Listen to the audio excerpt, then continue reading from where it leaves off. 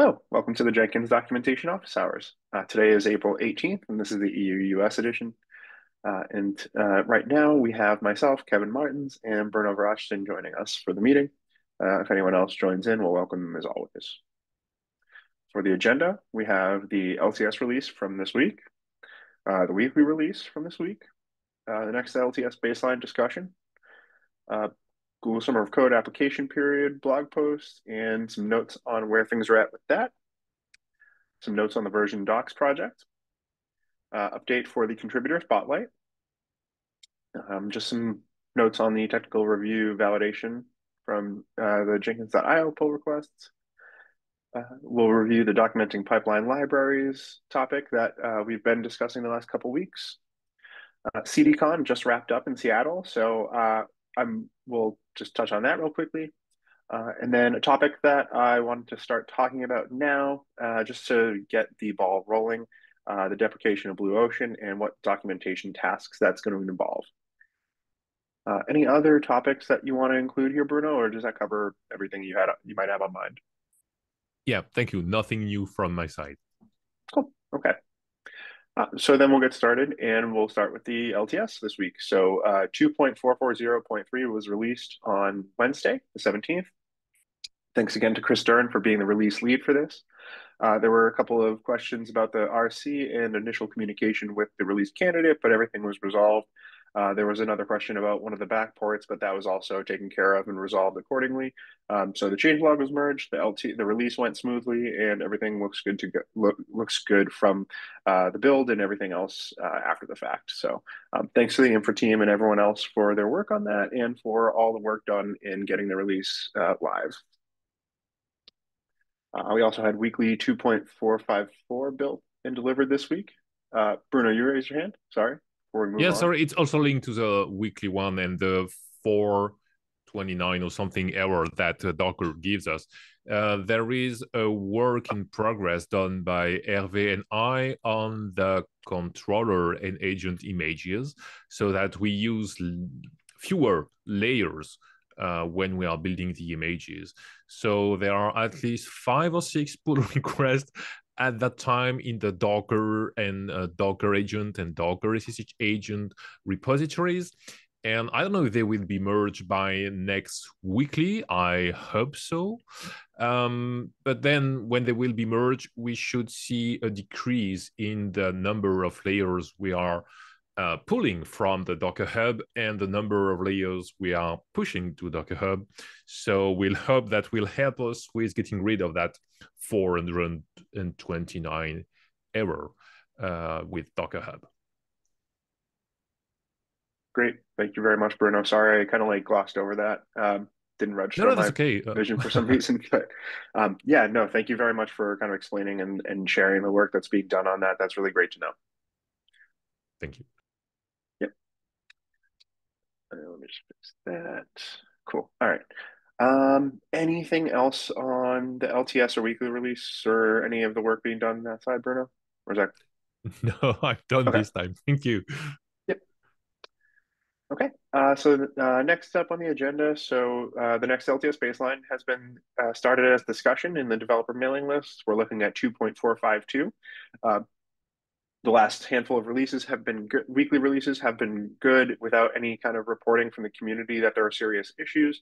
So really, any of them would have been an all right choice, but 2.452 happens to be the latest good version that's working, has a lot of good changes and includes anything else that was done up to that point. So it does look like a reasonable choice for the next baseline. So 2.452.1 does need a release lead and checklist at this point. So hopefully we'll have some idea of who that might be in the next couple of weeks. The RC is scheduled for release on May 1st, so that is something we need to get moving on now as opposed to later. Next up in the agenda, so just last week, Chris Stern, or 2 weeks ago now, Chris Stern posted a blog post explaining that the Google Summer of Code application period has closed. Got to update that link so it's the actual blog because we have a nice blog post for it right here. Explaining just the application period is concluded, that we're now in the grading period. that the org admins and mentors are going through and reviewing the submissions. We have over 70, so lots to go through and filter through and make sure they are legitimate proposals. And so the grading will happen. Tomorrow is the expected end date or completion date for the grading, so everything needs to be Yep. taken care of by then. And then Google will announce their selections on May 1st. And then Alyssa is out of office right now, but she'll be back in time to help submit things to Google. So everything's going to work out okay in that sense. Bruno, you look a little less certain Yeah, about she that. What's should up? be back. Alyssa should be back next Monday. So we'll have a few meetings between admins and mentors next week to iron out the gradings. If ever there were some big discrepancies between notations, between marks for a same subject and so on. So we'll choose all the proposal that we'll submit to Google, and then Google will do its magic within the black box and let us know how many projects and which projects they will allow us to work with this year. So end of gradings tomorrow, meetings next week, and at the beginning of May, we'll know more about the project that will be selected in the end. Beautiful. And I'm sure that once we actually have more clarification from Google, we'll have more communication, either a blog post or some other Of form of course, yeah. announcement for everything. We'll announce the projects that did get accepted. There will be a lot of communication coming in the next few weeks for Google Summer of Code for sure. Yes, indeed. Great. Thank you very much, Bruno. Appreciate the insight. Next up, the version docs project. So again, the work is continuing here. Chris and Vandeep Singh have been working on the Gatsby side for site generation. I've been going through the version doc site as it stands now, reviewing the different sections. I just got through the pipeline and managing or using Jenkins, so slowly but surely making my way through there. The infra team had to focus on Azure and cloud cost saving measures. So they've been working diligently on that. They're in the process of getting some things put in place that will help reduce the costs for sure.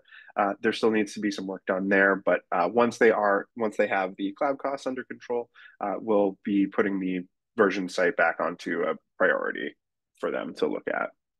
There still needs to be some work done in the infra to make sure that that will be published and pushed properly. So more to come on that. But things are coming along well there. The version doc site looks really good.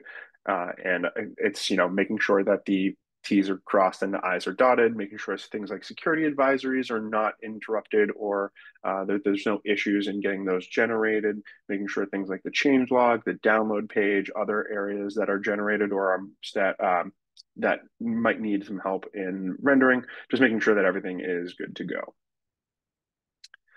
And so thanks to Vandeep and Chris for all their work on that. And for anyone joining us newly, this is the result of Google Summer of Code 2023 project coming full circle and getting kind of hitting the last steps before we finish it up. Next up on the agenda, the contributor spotlight. So we published Hervé Lemire's spotlight last week. Took a little time to get the tweet and the LinkedIn post out, but we did get it out for Hervé. Thanks to Hervé for his collaboration and willingness to work with me on that. And really great to see Hervé's kind of perspective as someone that was not necessarily familiar with Jenkins prior to joining in the sense of Jenkins core.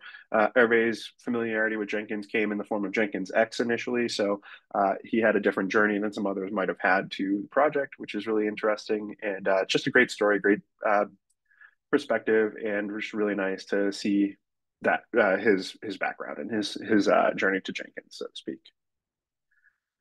And then Mark Waite will be next up. I'm working on his now, and I'll be submitting it for review as a pull request to the repository either the end of today or tomorrow. I have a couple other things to take care of for CDCon 2024 and the awards, but we'll get to that point. Next up is the technical review and validation. So this is something we've been discussing the last couple weeks. I'm as a contributor and the docs officer, my focus is documentation. My skill set's a little lacking for some of the more development or technical heavy aspects of contributions and pull requests that are coming in. So I wanted to find a way to make sure that we could get consistent and reliable validation and review for the technical aspects of any content coming into Jenkins.io. I worked with Mark. We just talked with others: Bruno, Chris Stern, Meg McRoberts. We've expanded the copy editors team in Jenkins.io in the GitHub repo for Jenkins.io, so that there are more folks there for review, so that I can do my due diligence on reviewing documentation and any pull requests that come through. And if there's any content that I don't feel fully certain about, or if there's anything that I'm just unable to process through instructions that might be a little bit beyond my skill set at this point in time, something like that, I can tag and reach out for further review and help with that sort of thing. So it's been going really well. We've had a couple of submissions from contributors to the developer docs that I've been able to tag the team with, and gotten further contributions and review from others. So far so well. It's growing, exactly as we'd hoped. And so hopefully this just continues on from there, and that we have a little bit something more concrete or something more established that we can kind of point to and potentially even add to the style guide or contributing guide for Jenkins. Time will tell, but yeah, things are going well there, and I appreciate all the assistance that people are offering and helping with these pull requests. Next up is the documenting pipeline libraries with Markdown or plain text or HTML. So the long and short of it is, this is something that Marcus Winter proposed to support Markdown for the pipeline library documentation. HTML is just not good. It's not the best experience for anyone to have, and the Markdown makes this process a lot easier and a lot more user-friendly in terms of just getting it done. Mark's already converted his branch of Pipeline Library to use Markdown. He's reported good experiences, no issues, nothing that is any kind of detriment to the experience or what he's doing. So that's really encouraging. The biggest thing is that if this is something we want to implement into Jenkins proper, it would need to have the Markdown formatter plugin installed on the Jenkins controller, but that also means that it would need to be installed on ci.jenkins.io. So this is not something we could just implement because it seems like it's a good idea. So Mark has created a help desk ticket for this so that we can have that discussion and have further insights being shared. Mark recounts the steps of how to get this all squared away and how to set it up and the expectations for it. So thanks to Mark for that work there. But we do need some security reviews and potentially more discussion if anyone feels strongly about it in one way, shape, or form. So more to come on that, but the discussion is happening. The trail has been started, so we just need more eyes and some feedback on that.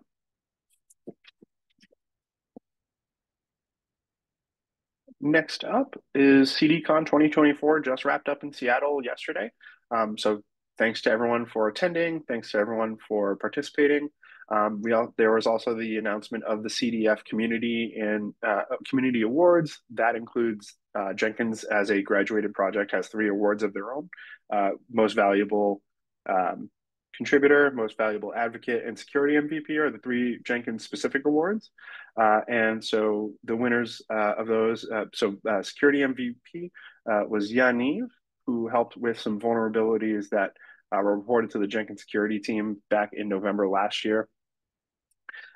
The advocate was Darren Pope, who helps with the What's New in LTS, lots of video recordings for different ways to use Jenkins and tutorial videos that are on the CloudBees YouTube channel.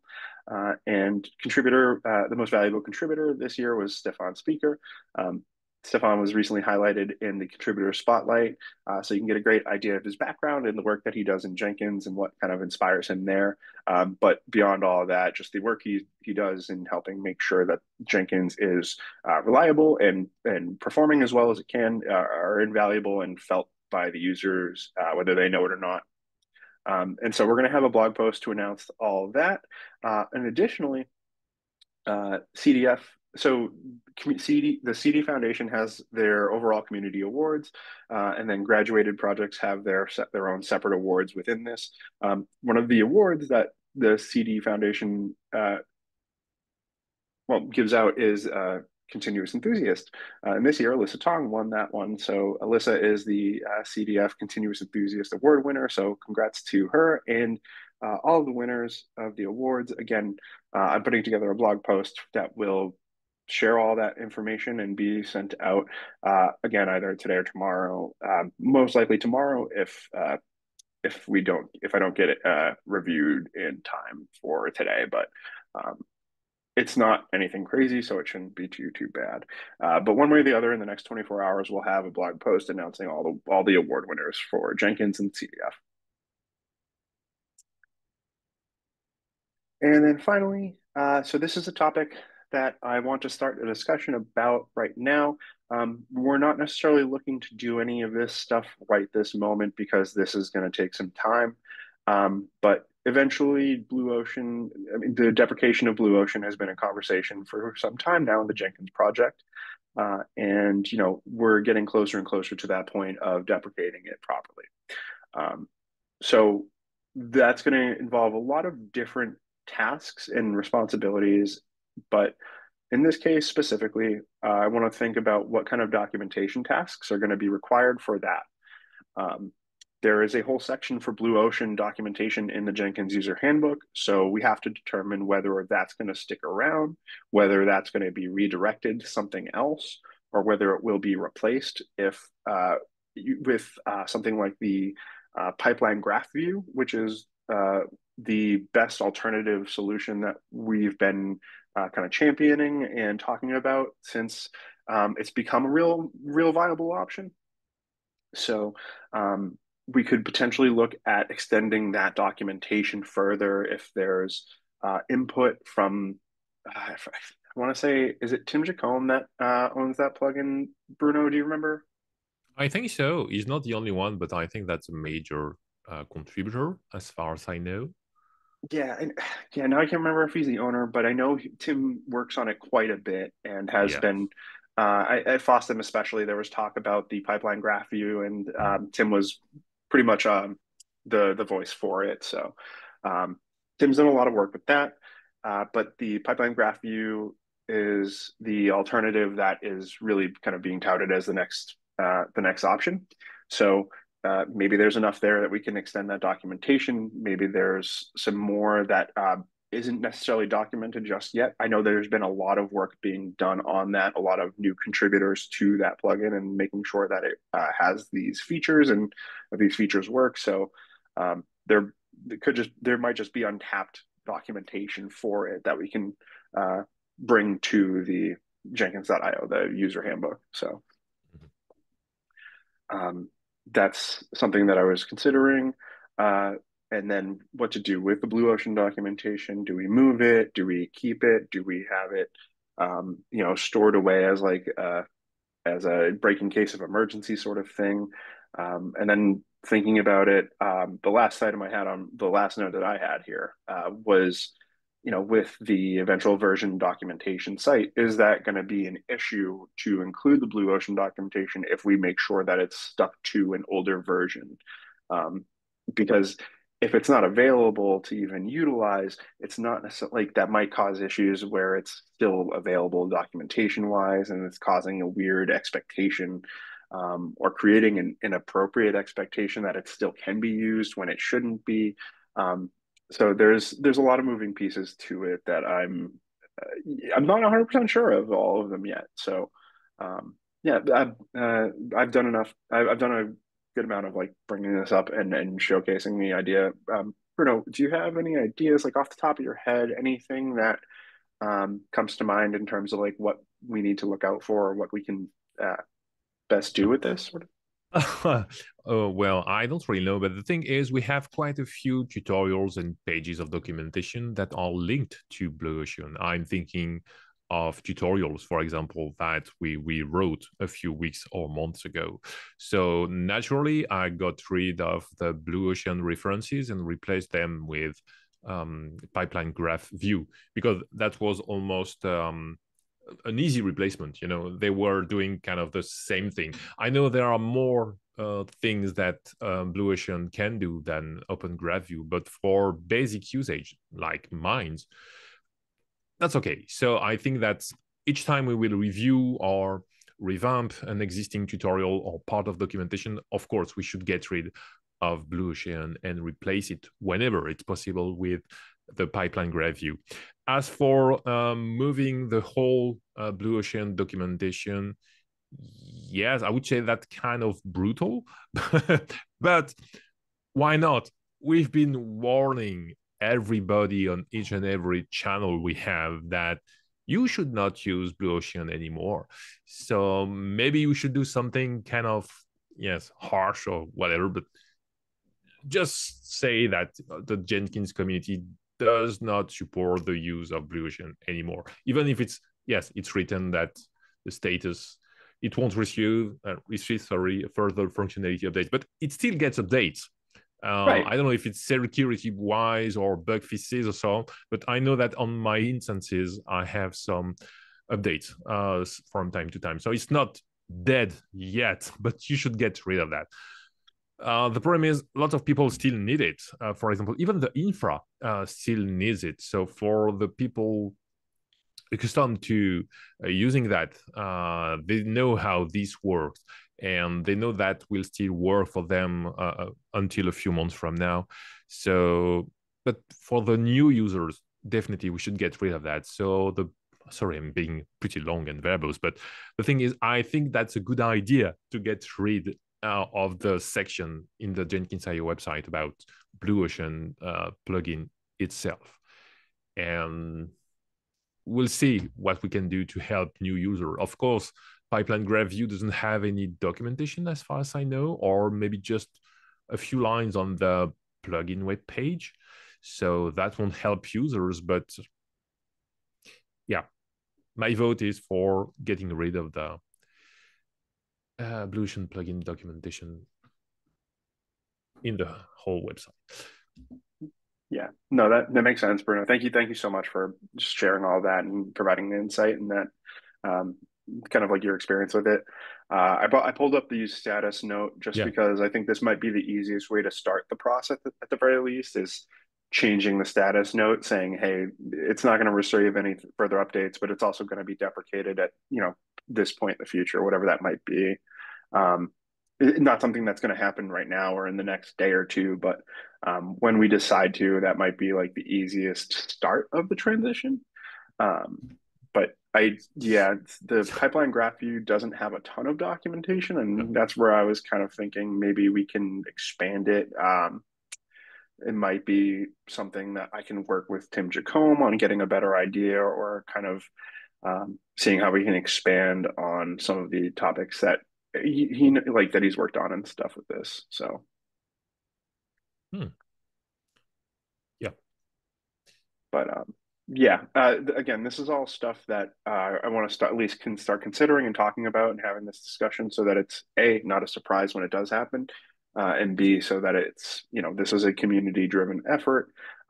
This would affect the community as a whole. So it makes sense that everyone has some kind of voice in this if they feel so strongly.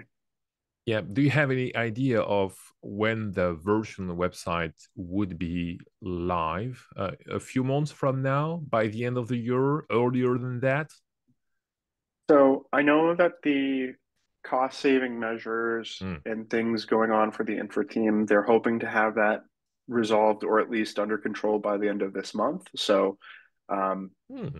after that, the goal is that's taken care of. Costs are under control for the cloud costs. Once they're under control, the version doc site can kind of come back into the prioritization list and then be prioritized and implemented at some point in the near future. I would assume, or based on how everything is going, I would say sometime in the next few months. I wouldn't say it's going to be close to the end of the year or anything like that. I would imagine before the end of summer, we can get this implemented, but I don't know that that would coincide with these blue ocean deprecation and removal and all that. I think that would be a totally separate aspect Okay. of it. But Because I was thinking if ever we had the new website, the version documentation website live, maybe we could attach the very last version of the Blue Ocean documentation to the last LTS, and then on the next LTS, just get rid of that Blue Ocean documentation. But that's maybe not a good idea. Well, so that's kind of like touching on what I had thought. Mm-hmm. What I was thinking, Bruno, is if we have, because the way the version doc site right now is set up, is everything has latest, and then if they have an older version, they have an older version. You can choose to go to that version of the documentation. If we make sure that Blue Ocean is not part of whatever latest is, and latest is the default view for the documentation, that's where I was thinking maybe that resolves the problem for us. We don't have to Yeah. totally delete the documentation because I know that can cause issues, but we don't have to show it as far as like what the general usage of Jenkins.io would be necessarily, because we're looking at, its default is latest. Its default isn't Mm-hmm. 2.426.3 where Blue Ocean was still very present, for instance. Yeah. So, so like that. I think, is that what you're kind of getting at with what Yep. you were talking about? Yeah. So we're Yeah. on the same page with that, which is great. That because like that, one of the recent pull requests that's come through for developer documentation was talking about the idea of the old wiki migration. Um, and one of the items that was discussed is the fact that we don't want to delete the content. We want it to be there, but we want it to point to the right content. So the redirect being configured, stuff like that. Um, I'm hesitant to just like remove things just because of that. But um, if we're going to deprecate it, if it's not going to be an option, if it's not going to be something you can even really use anymore, it doesn't make sense to keep it up with the latest version. So yeah, having it be on an older version of the documentation might be a good solution in the end, in the long run. But yeah, things we'll Mm-hmm. figure out. Got it. I haven't done my homework, but do you know if we have a section on the documentation that talks about the Blue Ocean containers? Because for the containers, it's even worse because they are so outdated that they may even be considered dangerous. Mm, yeah, I don't know that it talks specifically about the containers, but That's a good thing. um, Better not talk about that. yeah, I mean, it does go into Mm. the like the Docker Hub and stuff like that. Uh, but it's got the correct.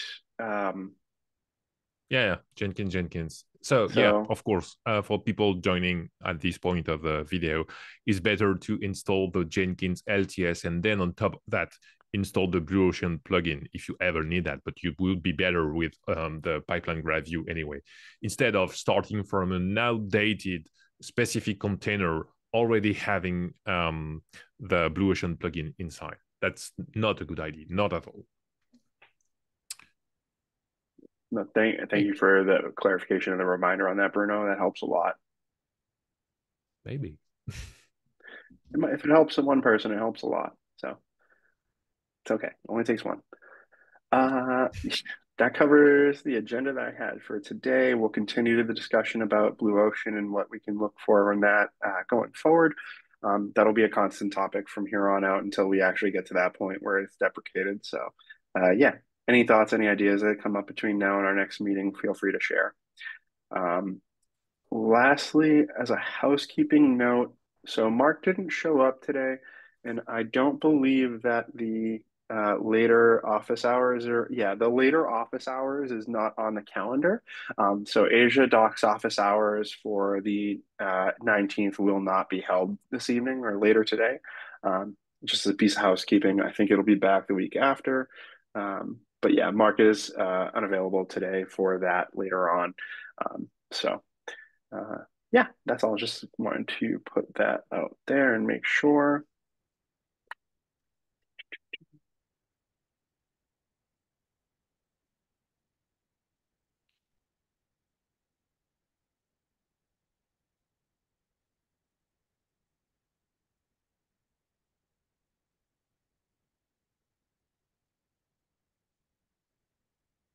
All right, cool. All right, well, that covers everything in that case. So then I will go ahead and stop the recording. It'll be available in 24 to 48 hours as usual, and it'll get posted on the community discourse site. And until next time, take care, stay safe, and we'll see you then. Bye now. Thank you. Bye bye.